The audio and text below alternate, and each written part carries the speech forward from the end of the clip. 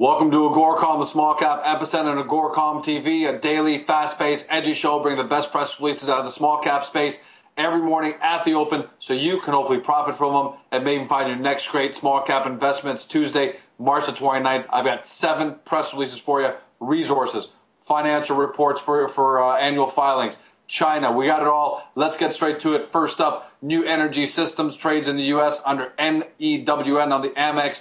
They report their 2010 results. Revenues up 295%. Adjusted earnings per share $1.46, beating all estimates. This is a manufacturer and distributor of lithium-ion batteries and portable power consumer products. I like this space. It's a great space to be in if you're a commodities and resources investor because they're actually capitalizing on these new metals. Revenues up 259% to $94.7 million. Gross profits $26.2 million. That's up 228%. Net income $15.2 million.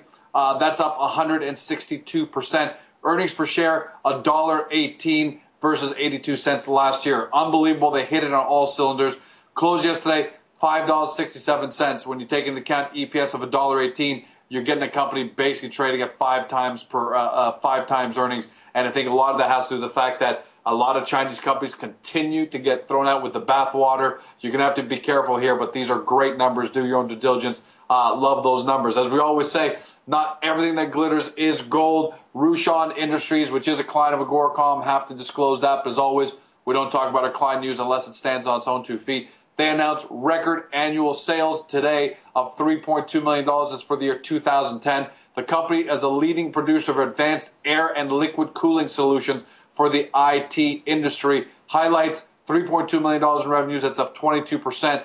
Net income up 121% to $197,000. Zero long-term debt and a market cap of about $1.13 million.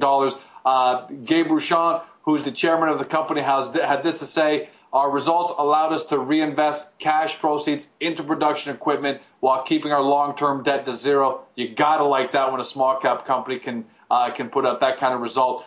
This result also continues a trend of increasing revenues and profits since 2003. Take a look at the company's press release in order to get a link to the company's previous charts. Closed yesterday at 5 cents. Like I said, market cap just $1.1 million. Next up, Euromax Resources, EOX. They reported an NI 43-101 compliant resource estimate for their 100% controlled Breznik gold-silver project in Bulgaria. They say the deposit remains open for expansion at depth. It looks like it contains an inferred resource, 2.4 million tons, grading 5.91 grams per ton of gold, 26.8 grams per ton of silver. That equates to 463,000 ounces of contained gold, 2.1 million ounces of silver. And they're saying they've commenced an active search for an appropriate joint venture partner to develop this resource into a producing mine. So I'm not sure if they can do it at 500,000 ounces of gold and 2.1 million ounces of silver, but perhaps they can. So do your own due diligence. Closed yesterday, 35 cents, 10 on the low, 40 on the 52-week high. So congratulations to Mark Gustafson and his team over at Euromax. Next up, Fission Energy. Like this company, uranium space, they've taken a hit over the last month or so for obvious reasons. I'm following this one personally very closely. Along with their limited partner, the Korea Waterbury Uranium Limited Partnership, they put out assay results for 14 previously completed vertical step-out drill holes. It looks like hole 11, 131 intersect the strongest high-grade uranium intersection. Looks like 14.5 meters, grading 7.84% U3O8, including 2 meters, 46.15% U3O8. The company says drilling has now successfully traced mineralization further to the west, connecting 2 zones, their J zone and the Highland zone. Closed yesterday, 78 cents, 52-week low, 39, so nice move there.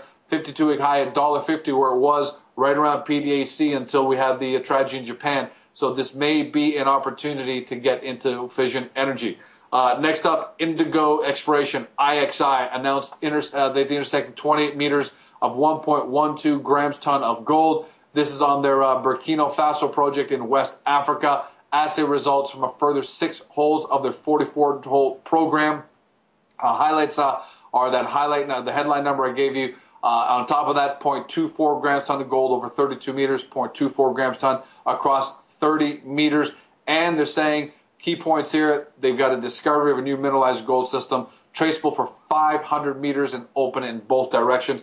Closed yesterday 37 cents, 15 on the 52-week high low, 56 on the high. Market cap looks like about $7 million. You got to like that number. So congratulations to Tim Henbury and his team over there.